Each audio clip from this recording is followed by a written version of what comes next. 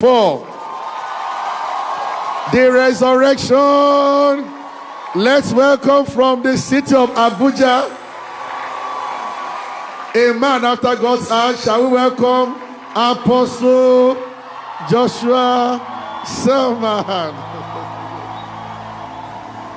Glory to God.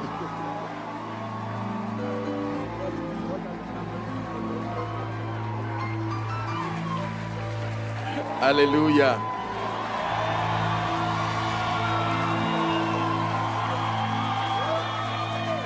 Thank you, Jesus. Blessings to you, everybody. It's good to see us. And Pastor Shola, thank you. Thank you so very much. If I had my way, I would switch on the mic. I would switch off the mic while he was talking. And my turn is coming, sir.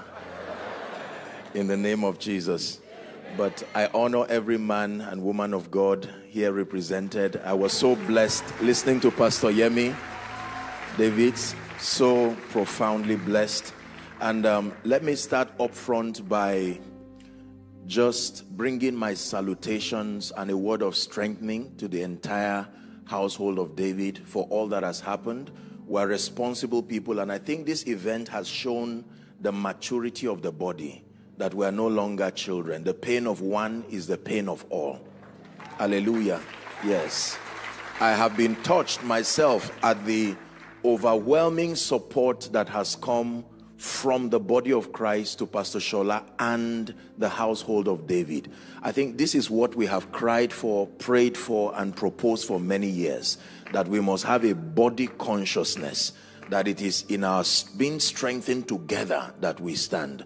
And so on behalf of Jesus, myself, and the ministry, I'm communicating my word of encouragement that in spite of all that has happened, the Bible says, while we look not at the things which are seen, but the things which are unseen. For the things that are seen are temporal, it says, but the things that are unseen are eternal. It says, for our light afflictions, which worketh in us, it's but for a moment, he says, that it works in us a far more exceeding weight of glory. I believe that this is a testimony of household of David. In the name of Jesus. So Pastor Shola, thank you so much for your strength. You and your wife and the leadership, you have demonstrated spiritual maturity, resilience. Hallelujah. For this morning, I'm just introducing my session. Very, very brief charge, because we have to be done from here and leave. And then we'll come back in the evening. But then I want to encourage you up front to take every teaching that has come from this altar very seriously. God's method has always been his word. His method to lift, his method to bless, his method to bring us into possibilities in the spirit has always been his word. But his word that is understood and engaged by faith. Are we ready to receive one more time?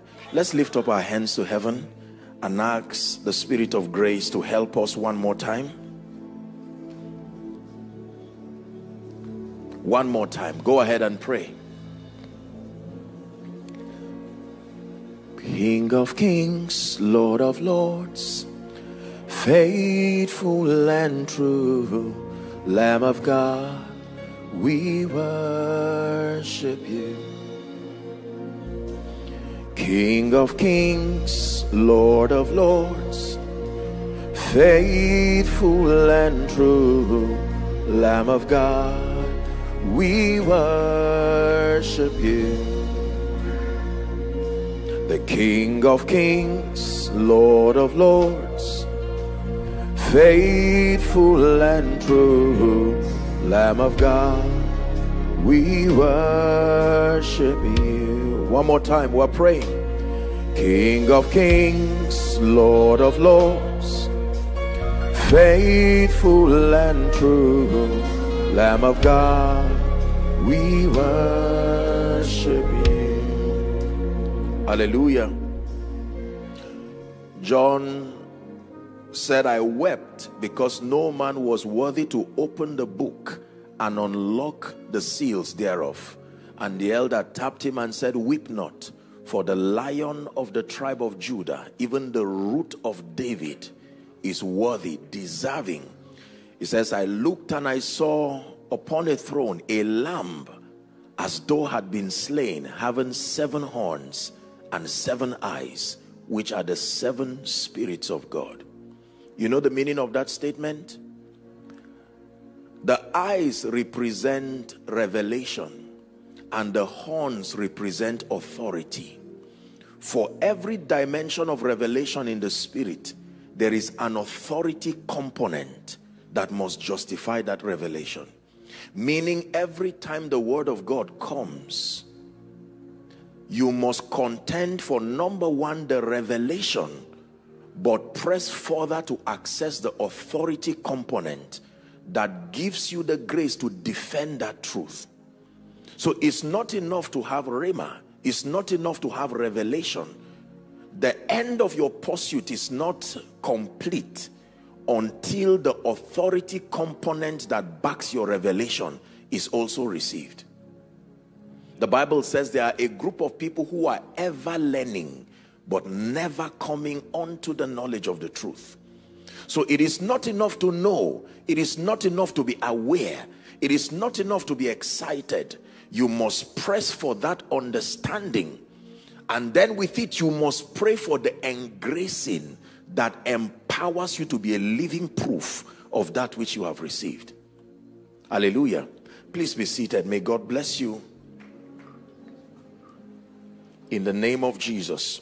Now, I just want to introduce, I call them foundational pillars. I was very blessed when I saw the theme for this conference, the resurrection. And I think, Pastor, this represents the epicenter. Most believers do not excel in their faith adventure, primarily because our knowledge, spiritual knowledge, is not organized. It's not synergized to produce a victorious believer. There is a way God designed that men would know him, and there is an apostolic order of accessing spiritual knowledge. Hallelujah. An apostolic model that was delivered to the early church. That means there is a template by which the average believer must submit himself to be holistically built. Now, you are at liberty to freelance spiritual knowledge here and there, but it will not be organized to produce a victorious life. This is the tragedy with many believers. So we know little of many dimensions in the spirit. Like a man who wants to build a house like this. You have a zinc here, you have the cement here, you have the irons here, but you are not able to organize them to produce a victorious life. So there's hardly any dimension of truth you communicate that believers are absolutely ignorant of. The key is to be able to organize it to produce a victorious life. We know that prayer is important in the believer's walk. We know that giving is important in the believer's walk. Are we together? We know that a sound mind is important in the believer's walk. We know that an understanding of authority is important. But to be able to synergize them together to produce a victorious Christian life is where many people are found wanting. And it is for this singular reason the Bible says he gave unto some, that he led captivity captive, and he gave gifts as men to men. Some he gave apostles, some he gave prophets, some he gave evangelists, pastors, and teachers. To what end? The Bible says for the perfecting, the maturing of the saints. That the saints now in their matured state will do the work of the ministry, that we all together will grow into the fullness of the stature of the measure of Christ. He says, not tossed to and fro by every wind of doctrine and the sleight of men, wherein they lie to deceive. Hallelujah. So it is important for us to know that we must contend for methodical spiritual growth. And so when I saw this teaching about resurrection, for me, my heart really reached out to the teaching, because in this single topic contains the power, the victory of the believer in Christ. 1 Corinthians chapter 15, please. Let's begin our reading from verse 1. And I please request that you lend me your attention. 1 Corinthians 15 and verse 1. Moreover, brethren, I declare unto you the gospel which I preached unto you, which also ye have received, and wherein ye stand. Notice the construction of Paul. Paul is a very intelligent man, not just a spiritual man. His discourse is very articulate. He's now saying there is an understanding you stand upon. He's doing a recap. And then he says, verse 2 now, by which ye also are saved, if ye keep in memory what I preached unto you, unless ye have believed in vain. Verse 3 now, it says, for I delivered unto you first of all that which I also received. What did he deliver? How that Christ died for our sins according to the scripture, number 1. Number 2, verse 4, and that he was buried, number 2. And then the third point is that he rose again on the third day according to the scripture. Verse 4 now, it says he was seen of Cephas and of the 12. Next verse, please. After that he was seen above 500 brethren at once, of whom the greater part are alive unto this time. Let's stop there because of time. The full text is to verse 20. So he gives us the framework of what we call the gospel or salvation. He says this is the truth upon which you stand. That number 1, Christ died for your sin according to the scripture. Number 2, he was buried, the Bible says. And then number 3, that he rose again. Are we together now? And that in his resurrection he was seen of many as proof. There are certain foundational pillars that all believers must have if we are to walk victorious. This becomes the basis of your faith. This becomes the basis of your exploits. This becomes the basis of your confidence. The understanding of the believer, as far as redemption is concerned, was designed to be framed around these truths. And I'll just list 4 of them very quickly. Number 1, the first foundational pillar that represents the basis for the gospel, the basis for salvation, is the earth walk of Jesus, or his humanity. The journey that culminated to salvation and the victory of the believer did not just start at his death. It is important to understand the implication of Jesus's becoming a man. Are we together? 1 Timothy chapter 3 and verse 16. Please, let's hurry up so that I keep my promise. The Bible says, and without controversy, watch this now, great is the mystery of godliness. What is the mystery? That God became a man. If God did not become a man, number 1, he would not be able to die. Are we together now? Because God does not die. Spirits don't die. No. It's not a reality with spirits. The concept of death in the realm of the spirit is separation, the distance between you and reality. That is how death is measured in the spirit. But in the physical realm, in terms of cessation of existence, as it were, living, being separated from your physical body, it does not happen to spirits. So God needed to become a man. Because I hope you know the Bible says the heaven of heavens belong to the Lord, but the earth has he given to the sons of men. And there are many conditions for you to be called a man. I was discussing yesterday at the meeting with Pastor Akin. Not every creation of God can be called man. There are certain conditions that must be satisfied for any entity to be called man. Number 1, you must be a spirit. Number 2, that spirit must be domiciled in a mortal body. If that spirit is not domiciled in a mortal body, it cannot be called man. Number 3, there must be solical expressions that connect that spirit to the body, the will, the emotion, and the intellect. Any entity that has these factors coexisting together is called man. and they are the only legitimate people who have access to authority and power upon the earth. Are we learning now? So the humanity of Jesus is very important. In John chapter 1 and verse 14, John 1:14, very quickly, the Bible lets us know, John 1:14, help us media. It says, and the word became flesh, and it dwelt among us, and we beheld his glory, even as of the Father, full of grace and truth. Why did Jesus become a man? Very quickly, number one, he came as an accurate representation of the Father. He came as a correction to our understanding of the misunderstood God. Jesus did not just come to die alone. His first assignment was to correct the idea that the prophets hitherto had proposed about God, because until Jesus came, the basis for the accurate knowledge of God was not possible. Are we together? Yes. And so men wrote their understanding of God based on the perspectives that they saw. So Jesus came as perfect theology. He walked upon the earth and gave us an opportunity to study him so that we will be able to learn God more accurately. This is very important. Jesus also came walking upon the earth as a pattern man.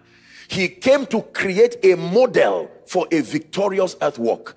If Jesus just appeared and died without growing and walking upon the earth, we would not have a template for the model for a victorious life. Are we together? So the Bible says, looking unto Jesus, we can study from the earth walk of Jesus a portrait, God's intent as to how the believer was designed to function. The humanity. Why did he become a man? He became a man so that he could put upon himself the sin of all men and die. You find that for reference in Romans chapter 5, 12 to 19. My apologies that I'm just rushing and stretching us. Romans chapter 5, 12 to 19. The Bible says, wherefore as by one man sin entered into the world. How did sin enter? By one man. And death came by sin. So death was a natural consequence. Death was a product. It was an evolution with time as a result of the presence of sin. It was important for Jesus to become a man. He could not carry the sin of the world as God. No, he had to become a man. If you want to understand salvation, redemption, and the victory that was derived thereof, you must understand and respect the humanity of Jesus. Are we learning now? Yes. His humanity was the basis, I wrote here, for his becoming sin. If he did not become a man, he would not be able to be sin for us to now be the righteousness of God. The very next point, let me hurry up. The next pillar upon which redemption lies is his death. So number one, his humanity, his earth walk. Number two, his death. Why did he have to die? Isn't it amazing that as powerful as God is, he could not cast sin out of men? There had to be a legitimate protocol that was followed. Amazing. As powerful as God is, you would think he would just make one divine pronouncement. After all, we are his creation. It would not be injustice if he did that. And yet he chose to follow the route of death. Why did he die? Let me summarize very quickly. The death of Jesus gave him the legal right to go to Hades. Without death, there would be no legitimate path for him to go to Hades, the place of the dead, where he would purchase victory for the believers. Acts chapter 2 and verse 27. Is someone learning already? Acts 2:27. My God. You see, this is the understanding that sponsors confidence in the spirit. When you stand to speak to the sick and say be healed, when you stand to prophesy to your destiny, when you stand to pray, there is an understanding wherein from whence your confidence comes. This is it. The Bible says, because Peter was preaching now, thou wilt not leave thy soul in hell, speaking about Jesus, neither thou wilt suffer your Holy One to see corruption. Colossians chapter 2 from verse 14 and 15. Let's hurry up. Colossians 2, 14 and 15. Why did Jesus die? Blotting out every handwriting. That death granted him access to Hades, and that was where this happened. Blotting out the handwriting of ordinances that was against us, which was contrary to us. The Bible says he took it out of the way, nailing it to his cross. The next verse, please. The Bible says, and having spoiled principalities and powers. Where did that happen? He made a public show of them, triumphing over them in it. What was the significance of his death, therefore? Number one, his death was the highest revelation of God's love for us. Greater love had no man than this, that a man laid down his life for his friend. The death of Jesus was proof indeed of God's love. John 15:13, Romans 5:8. His death was the highest revelation of God's love. Give us Romans 5:8. But God commended his love towards us. Let's read together. In that while we were yet sinners, Christ died for us. So his death for us was proof of his love. Now watch this. In his death, I wrote here, the penalty for sin was paid and the legal claims of justice was satisfied. It was not in his hanging on the cross. It was in his dying. When he died, the legal claims of justice was satisfied and the price for sin was paid. Mark 10:45. Mark chapter 10 and verse 45, please. Mark 10:45. Let's read together. Ready? One to read. Don't be tired of scriptures.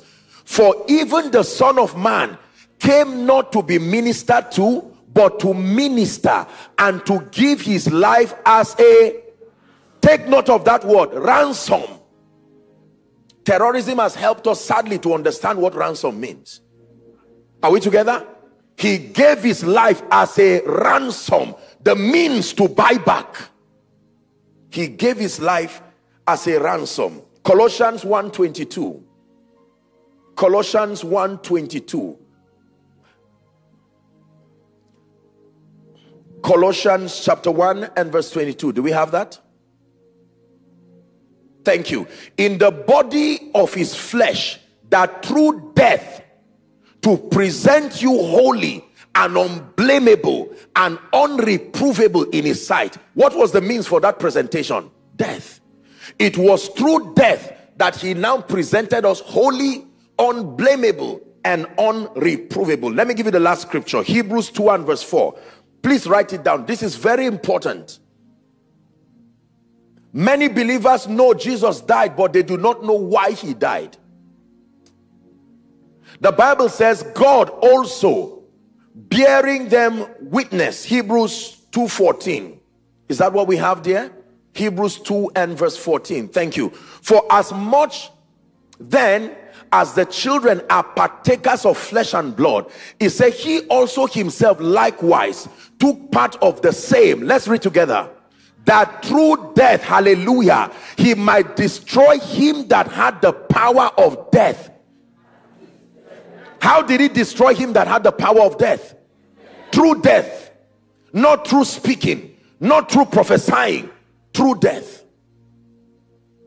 The next pillar that represents the basis for salvation and redemption is his burial. This is an aspect most believers do not even know anything about. They just think death, then they think resurrection. The value of resurrection is that you understand his humanity, you understand his death, you understand his burial. Why was he buried? Let me show you very quickly. Number one, the burial proved that he really died. The burial gave evidence to his death. Luke 23:50-53, please. If a burial did not happen, there would be no basis for you to believe that he actually died. And behold, there came a man called Joseph of Arimathea, a counselor, a wise and a good man, and he was a just man. Next verse, please, very quickly. The Bible says the same had consented the counsel and did of them. The Bible says he was of Arimathea, the city of the Jews, and so on and so forth. Next verse. This man went to Pilate and begged for what? The body of Jesus. He didn't beg for Jesus, he begged for the body, the dead body of Jesus. Next verse. And he took it down and wrapped it in linen. You don't wrap a man who is alive that way. He wrapped it in linen and laid it in a sepulcher, and it was hewn in stone, wherein no man had ever laid. Burial actually happened. A man donated his grave. He wrapped Jesus like Lazarus was wrapped. Are we together? See, the way they wrap people those days, even if you were lying, you would die. Hallelujah. That they will wrap you in a way that there was no hope. It was over. So it's not like he was just put in a nice coffin and maybe he had the opportunity to pretend and breathe. He was wrapped. They knew what it meant to wrap people that way. Jesus really died. Are we together? Jesus really died. Hallelujah. The burial proved that he really died. It gave evidence to his death. Now, watch this. The burial was what allowed the resurrection power to be on display. We would never see and appreciate the resurrection power if he was not buried. Because where the burial happened was also where resurrection started. Are we learning? 1 Corinthians 15, 55 to 56. You see that I'm being very simple this morning because I want us to understand it was on the basis of the burial that this statement could become fulfilled. O death, where is your sting? O grave, where is your victory? If he was left on the cross, probably you could speak of death, but you would not be able to speak of the grave. The next verse, let's finish it. The sting of death is sin, and the strength of sin is the law. O death, where is your sting? O grave, where is your victory? Hallelujah. Now we'll take time to deal with the resurrection, hopefully in the evening. But just for you to know, as a fact, 1 Corinthians 15, 3 to 8, we already read it, that Jesus did not just die and remain in the grave. The Bible lets us know, based on the authority of scripture and the authority from eyewitnesses, that he actually resurrected. The Bible says, next verse please, and that he was buried and that he rose again. Someone say again. Again. He rose again the third day according to the scriptures. And the entire text to verse 20 was a defense of the resurrection. Because I hope you know the primary difference those days between the Pharisees and the Sadducees was on matters of resurrection. They did not believe resurrection happened. In fact, the Bible lets us know that when the sepulcher was opened by the angel, he sat on it, and Jesus resurrected by the glory of the Father, that the people there took report and they were paid and said, you know what, make sure you argue, say the disciples came to steal his body and that he did not resurrect. And if there is any other matter, we will use money to settle it. Isn't it amazing that money was the first tool that was deployed to stop the resurrection? We will give you money. Just make sure that you do not agree and attest to the fact that he rose again. Now, but do you know that it does not stop at the resurrection? As powerful as resurrection is, the final pillar is his exaltation. Because he resurrected and was walking upon the earth. But then the Bible tells us in John chapter 20 from verse 16 and 17. Is someone learning now? Yes. Jesus said unto her, Mary, and she turned herself and he said, Rabboni, which is to say master. This is the resurrected Christ. Jesus said unto her, touch me not. Why? For I am resurrected, but I have not yet ascended to my Father. It was Paul that gave us a very clear exegesis of what happened when he went to the heavenly tabernacle, because having fulfilled his assignment as Savior, he needed to back it up with the assignment as high priest. Are we together? He had to go to the heavenly tabernacle and to pour his blood upon that altar once and for all, because the law was that the age of the lamb that was slain is what determined the validity of the atonement. And so the lamb was 1 year in ancient times, and the validity will be 1 year. Now the lamb that is ageless went to put his blood upon the tabernacle. So you have to measure the age of the lamb that died to know how far the validity of the atonement was equal to the age of the lamb. Hallelujah. Ephesians chapter 1, 20 and 21. Paul was speaking to the church in Ephesus, still about the exaltation of the Christ. The Bible says that you will know that which he wrought in Christ when he raised him from the dead. Does not stop there. And the Bible says he set him at his own right hand in heavenly places. Let's continue. Far above. Hallelujah. Let this be a prophetic word for someone, that you are far above, because the implication of the resurrection is that it gave the basis for your oneness. And then the positional advantage, raised up with him, Ephesians chapter 2 says, far above all principality, power, might, dominion, and every name that is named, not only in this world, but that which is to come. His exaltation. Hebrews chapter 12 and verse 2, I believe.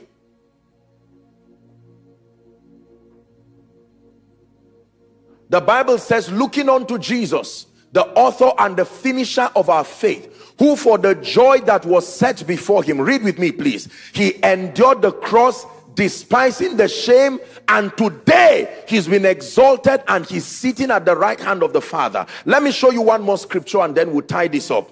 Hebrews chapter 9, please. The significance of his exaltation. Hebrews 9, 11 and 12. While I was studying, I found this scripture and it really blessed me. But Christ being come and high priest of good things to come, by a greater and more perfect tabernacle, the Bible says, not made with hands, that is to say, not of this building. Next verse please. The Bible says, neither by the blood of goats and calves, but by his own blood. Read with me. He entered in once into the holy place and obtained for us eternal redemption. Not temporal redemption, eternal redemption. That did not just happen because he died. He had to ascend to heaven and perform that high priestly duty. Now listen, his earth walk, his death, his burial, his resurrection, his ascension is the basis for the believer's victory today. If you believe only one of these components, you are not a Christian. You are not at liberty to choose anyone to believe. It is a journey that must be believed. This is the report that you must believe, that he came in the flesh. Are we together now? And then that he actually died, and that his burial was sealed, proof that he died, and that he resurrected by the glory of the Father, and that he's ascended to heaven. He purchased for us eternal redemption, and he's today seated at the right hand of the Father. When you understand all of this, then you will understand the mystery of identification. That while he was going through all of this, Paul began to teach us that in him and with him we partook of every of these stages. When he died, we died in him, we died with him. When he was buried, he said, buried with him in baptism. When he resurrected, my God, we resurrected with him too. Are we together now? I hope you know that everything he got in his resurrection, he had before he died, but he had it alone. Are you getting the whole thing now? Everything that was given to him, the name, the office, he had it already as God, but he relinquished it to come and start the journey. But in doing that, he connected man by covenant. And then when he had it back, the joy of salvation is not Christ's victory, is that it was given to the believer. Worthy is the Lamb that was slain to receive, not for himself, to receive for us. If your understanding of redemption is that Christ is victorious, it is powerful, but it is not news. The news is not Christ's victory. The news is the fact that the believer today has become a partaker. That was what made the death, burial, and resurrection worth the while. As God in heaven, he was not threatened. He still had all things. In him, all things consist. But the problem was man. So he relinquished his glory. He came and walked through the protocol that would satisfy the legal claims of justice.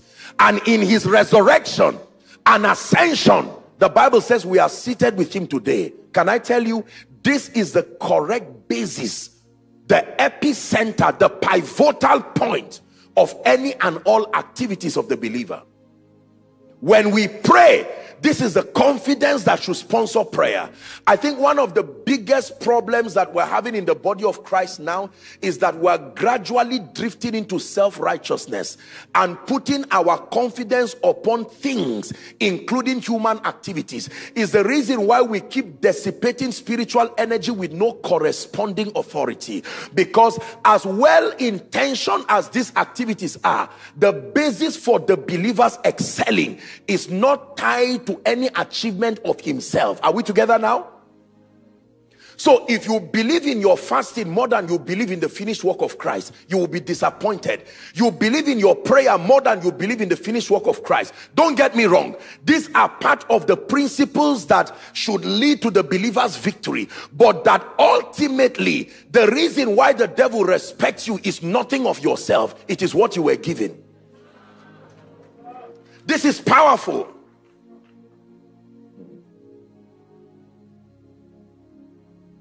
For as long as Satan can get us to believe that somebody will be healed just because I prayed, just because I fasted, just because I studied the Bible and all of these things, you are already defeated. You will have what looks like a semblance of victory, but it will never add up. Because the jealousy of God will mandate that he becomes the epicenter behind everything that glorifies Christ. I have studied some of these mighty men that were used by God very greatly. And you see, the kind of spiritual exercises in fasting and prayer and consecration that they went through, most people do not understand. But do you know, beyond it, the basis of their confidence was the fact that they were not alone. They were so conscious of the finished work of Christ, the victory that was wrought in Christ. Men like T.L. Osborne, Reinhard Bonnke, with the simplicity of their faith, they commanded marvelous triumph. Today we make more noise than them, and there is a missing link, east and west of difference in terms of results. Hallelujah. If you preach a message like I've preached now in our generation, people look at you and say you don't know much. Because in the mind of the church and in our pride being filled with knowledge, we believe that redemption realities are too elementary for the results we are looking for. Yet unfortunately, this is the biggest threat to Satan. You can teach any other thing, that's fine. You can teach opinions, you can teach rituals. But when you come to bring Jesus as the epicenter of the believer's victory, in fact, you can even teach the victory of Christ. Once you do not connect it to the believer, Satan is still comfortable. The problem starts when you now begin to relate the victory of Christ to the believer. You are about to change that person's life. For a long time, I studied redemption only from the point of appreciating the extent of Christ's victory.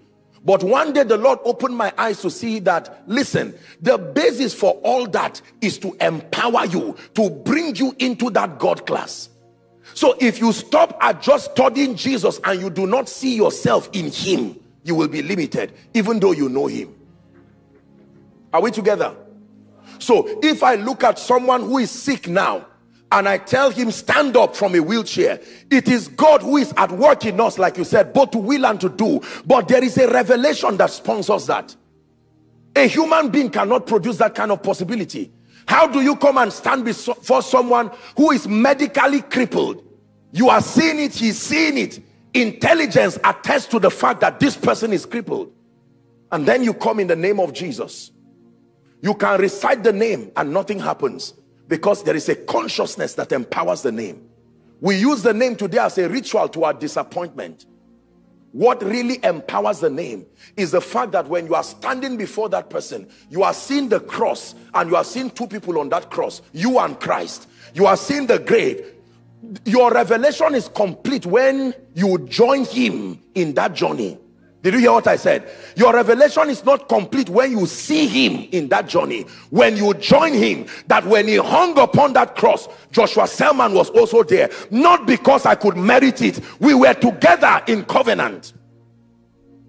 So every time Satan says, I want to stop you, I tell him you have to stop two people. Because that journey from then till forever is not about one person again. You and Christ now become that unbeatable team. When I hold the mic, it's two people speaking. You are only seeing one, but you are seeing the effect of two people. You and the glory of the Father. When you carry this consciousness, I am telling you, it will turn your life around. God can give you a project to build anything and go anywhere, and you will know that he spoke to two people. When you are conscious of being alone, you will fail in life. You are already defeated. Are we learning? The grave. That is the reason why we can minister life to people today, because we are partakers of the authority that sealed the grave. You can look at someone appointed unto death and stand as a witness, as an ambassador of the kingdom, without bragging but with total confidence, and tell the person, I stand representing the government of heaven, and we declare your life extended, and it is stamped and registered in the spirit.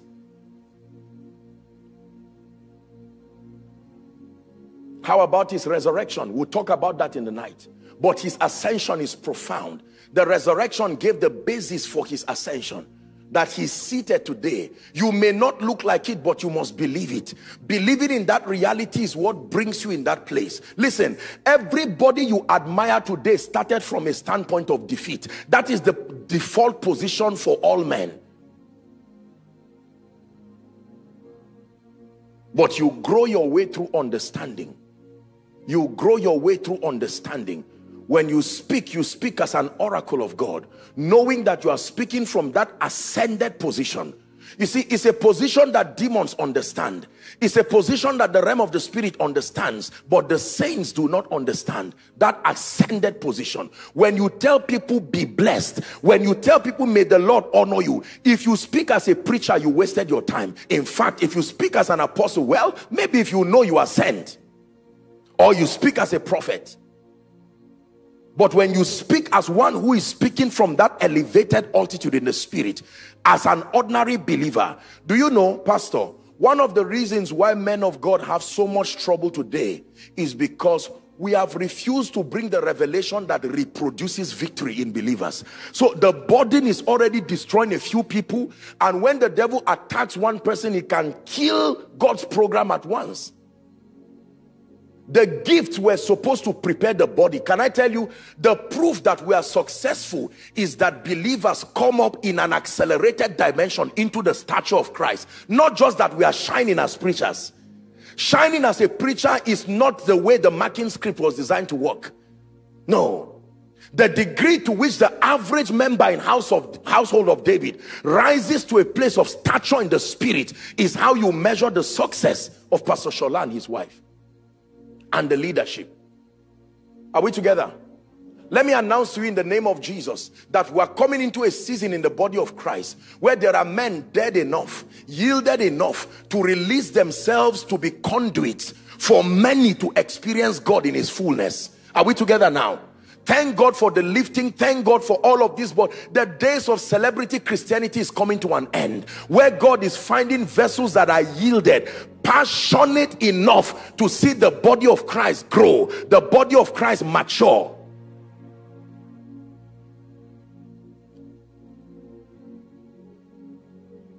This is one of the things that God has been speaking to me about. that it is important we adopt that revelation that John adopted, that I may decrease so that Christ will increase. Our assignment is not to sell flesh, to market ourselves, but that by any means under God, we must become conduits that empower the saints, bring to the saints the truths that are needed to build them holistically and connect them to the victory that is in Christ. I hope you know we are not the ones who produce the victory.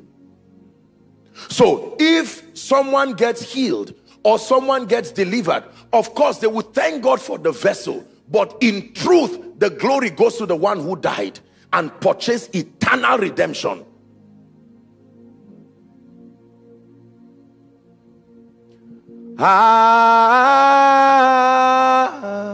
Elohim.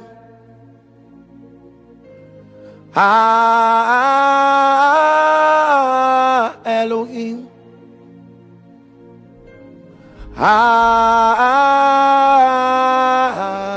Elohim.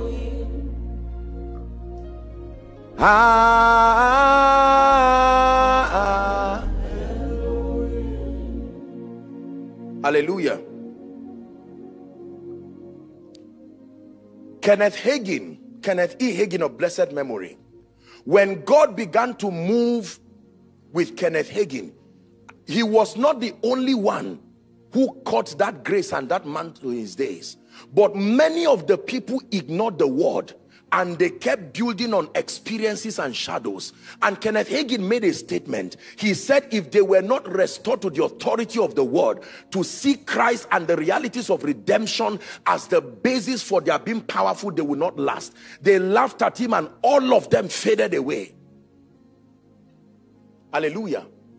Anybody who is not Christocentric in his approach, that means conscious of Christ and what he has done as the basis for your victory, the weariness that befalls all men will eventually catch up with you. So the day you feel you have not fasted, the day you feel you are not prepared, and let me tell you an honest truth, when you start active ministry, if you do not know this, you will be tired one day. No matter how anointed you are, take it from me, you will cry many tears in the secret until it becomes open. The reality of your weariness, regardless your spiritual activities, will soon catch up with you. It is in ministry you will see that the excellency of the power is truly of God. Hallelujah. Some of the most phenomenal meetings I have seen in my life were meetings where I did not feel any strength on my own. Hallelujah. You are aware of your insufficiency as you approach these meetings. But every time the frailness of your body catches up with you, you remember the cross. You remember Christ. You remember that his finished work. You remember that his death, burial, and the resurrection is the reason why the sick will be healed. There are times you are preaching to people and you can see unbelief on their faces as you are talking. Are we together? You know that if you depend on your strength, there is no skill that will make these people receive anything. At such point, you forget about yourself. And then you allow Christ take his place. And then you will watch the wonder-working power. Respect what defeated Satan. Respect what defeated sin. Respect what defeated the grave. Hallelujah. We're discussing yesterday, like Pastor said, as I prepare to wrap up, we're talking about a great man of God is gone to be with the Lord now, and one of our fathers in the faith who came into the faith life because his crippled brother became healed in that crusade. The man was shouting in Yoruba, having his own crusade, and then that man of God was carrying his brother born crippled, and the man shouted in Jesus' name in Yoruba. They didn't know anything much but Christ crucified. And they carried that revelation to the crusade ground and tested it with sicknesses and diseases, and my goodness, elemental forces bowed before this man. Shouted in the name of Jesus, and his brother dropped standing till today. And yet, I can share with you now, not to be sarcastic, I can share with you the Greek word for healing, the Hebrew word for healing, the Latin word for healing, the modern King James word for healing. And when I am done, Then I now say, well, I hope that with these few points of mine, I'm not being sarcastic. I hope you are convinced and not confused that healing is yours. Let's go home. Not this man. Not this man. In 2004, I was in Jos when Reinhard Bonnke came. I stood there for 6 hours. I was praying and crying. I was already a man of God. But I said, Lord, let something leave this man and land upon me. I've read his books. I've read T.L. Osborne's books. But what is it about these people? Sir, after the first day, I went back, and by the second day, I said I will come and serve. I didn't just want to stand and receive. I was wheeling people myself on wheelchairs to the front, and I was praying in tongues. I said, Lord, this is how my meetings will be too. I may not fully understand the dynamics, but I honor this man as touching what you have put in his life. I watch him preach a simple message, sometimes annoyingly simple, and you are wondering, okay, so what am I doing here? The simplicity of the gospel and the tremendous power that backs it. Reinhard Bonnke took a cup of water so that he will minister the baptism. You may have heard my story. That was when my eyes was open, and the first time in my life I saw the manifestation of the Holy Spirit. It was a giant bird, without exaggeration, moving across the entire crusade ground. I thought everyone was seeing it, and yet I was the only one seeing it. And the Spirit of God took me to Genesis chapter 1 and verse 2, and the Spirit hovered around the face, because he was about to pray for miracles. You see that now? I had read this scripture, but it has not become life. And then the man was done, and shouting almost as if he was losing his voice, blind eyes be open, sick bodies be healed. It's not that they told me. Part of the people I wheeled there, I saw them stand up. Come on now. Look, let me tell you, genuine result is the end of arguments. Genuine, repeatable results. Hallelujah. I watched blind eyes open. Some of them could not speak English. They didn't even know what he was saying. This guy imported a spiritual reality by light, not by gimmicks. It was from Reinhard Bonnke crusade, Betamax. You know those small Betamax? That was the first time I saw a man pray over shrine materials, and fire came out. It's not that they told me. I saw it, not in a vision. That was when they started the fire conference. I think it was in Congo DRC or so. There were skulls and other things, and this man shouted and fire came out. We hail you, we worship you, we hail you, Most High. Hallelujah.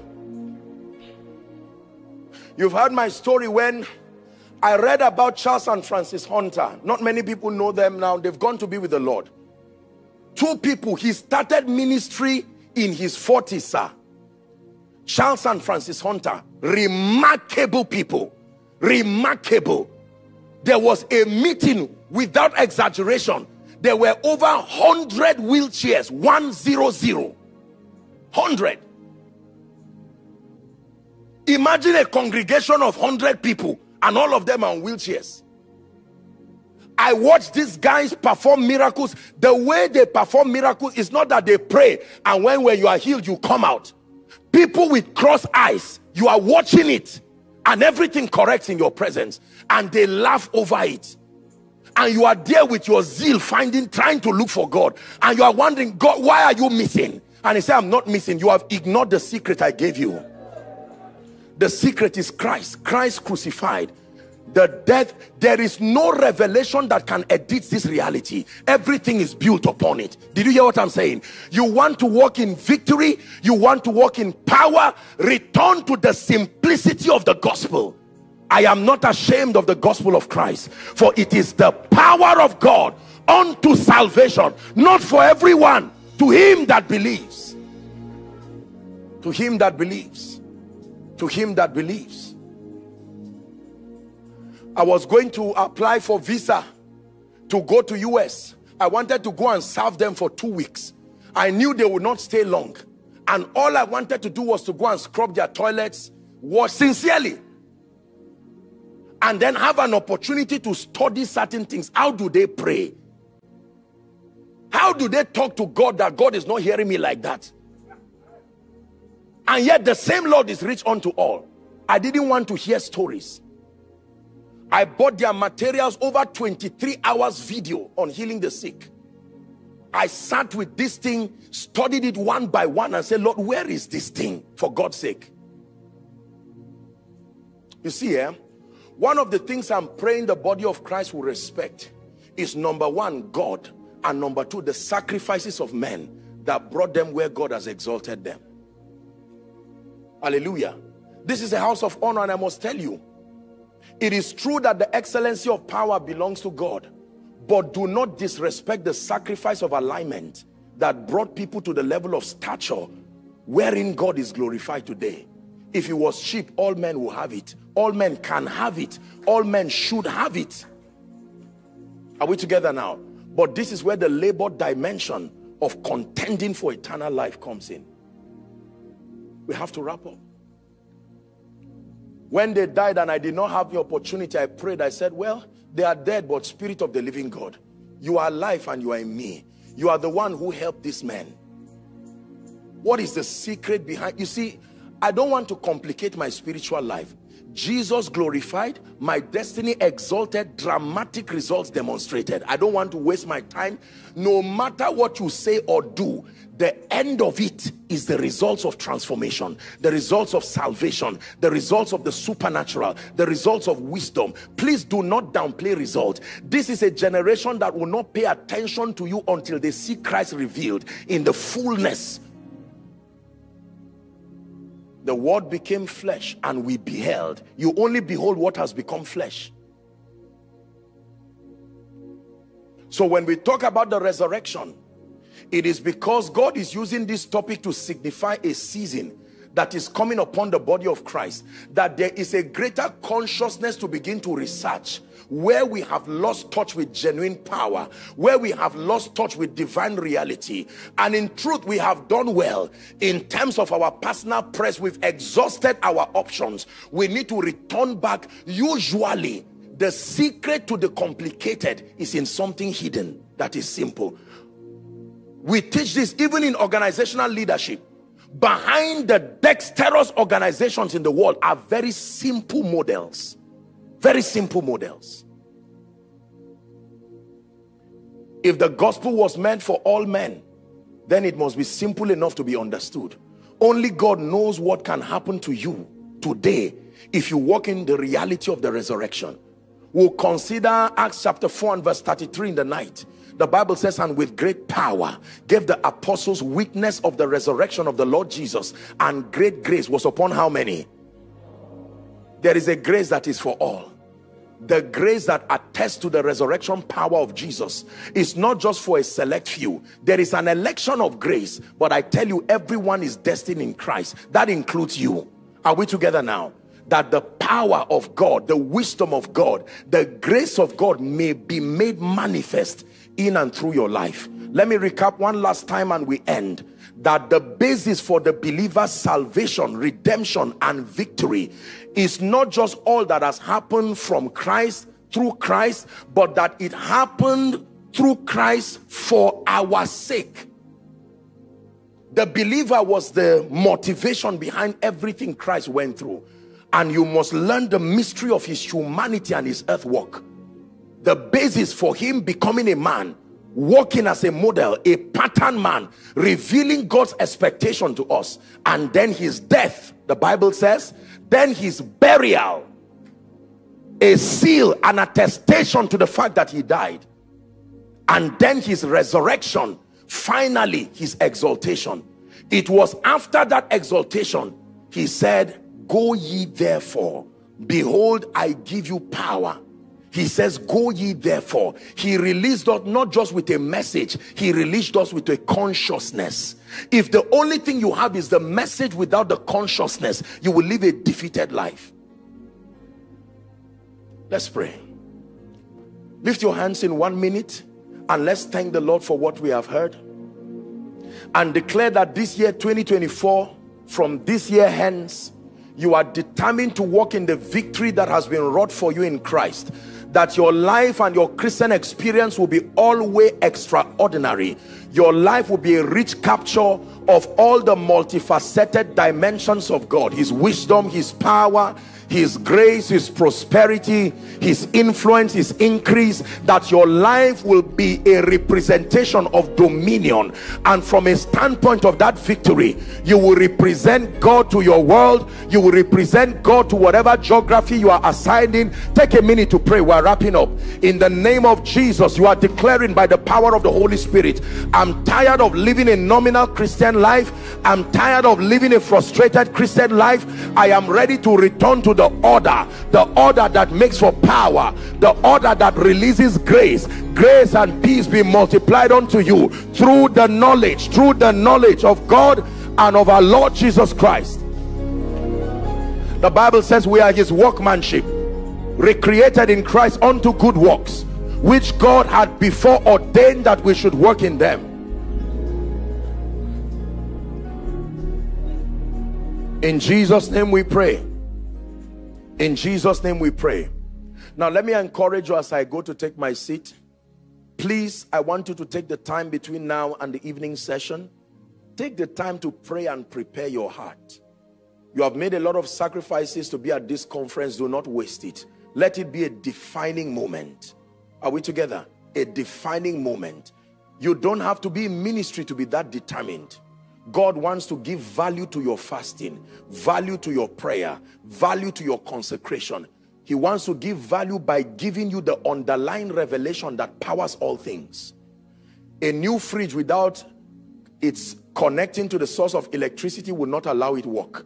A new television, when your gadget does not come on, even though it is brand new, it is because you have not known how to connect it to the source. What gives life to every activity in the spirit is this revelation.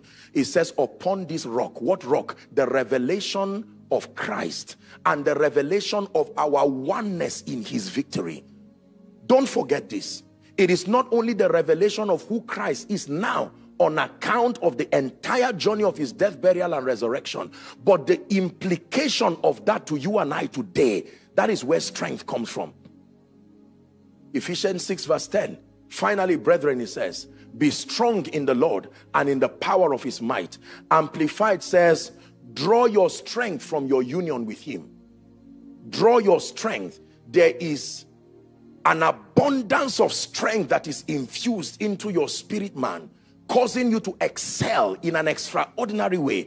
And that strength is drawn from the consciousness of your union with him.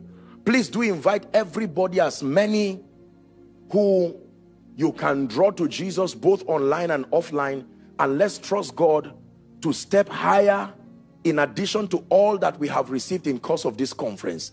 And in the name of Jesus, I pray for someone that at the end of this conference, your life will be a true portrait, a reflection of the victory that the resurrection has brought to the saints. The Lord bless you. In Jesus' name we pray.